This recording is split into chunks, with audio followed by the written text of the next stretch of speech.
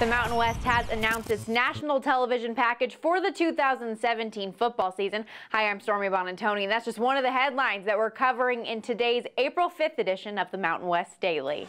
Between CBS Sports Network and the ESPN family of networks, 44 football games will be aired this coming season. ESPN selections for the first 3 weeks of the season are expected by mid-June.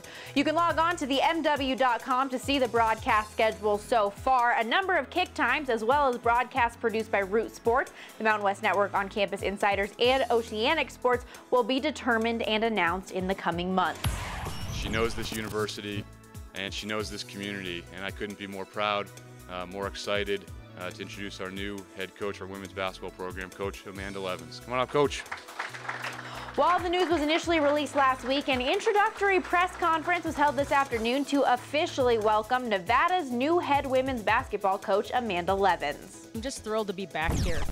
Having coached here, this was my first coaching opportunity in college. It's always been a special place to me. We want to be known as a tough team. We want to recruit players that are tough, that are from winning programs, that they train like champions and they compete in everything they do, not just athletically but academically. A former 5-year assistant for the Wolfpack and most recently the associate head coach at her alma mater, Arizona State, Levens makes her return to Reno, taking over for the recently retired Jane Albright. I went to her basketball camps, I went to her games, and I love the way she coached her team, and it really just inspired me to love the game and want to play, and to follow her at her last stop as a coach is just really special to me. Fresno State's Xander, Veys, and Wyoming's Dorottya Jonas have been named this week's Mountain West Players of the Week in men's and women's tennis, respectively.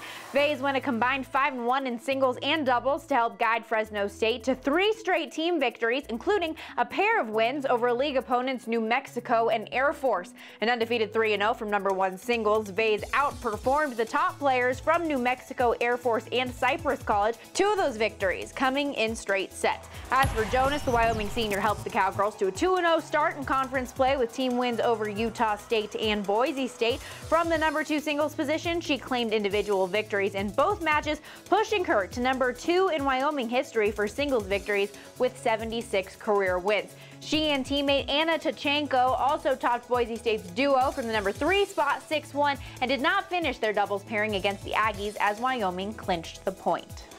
And congratulations to both student athletes. This was the first Mountain West Career Weekly honor for both Veys and Jonas. From the Mountain West Network studio, I'm Stormy Bonantoni.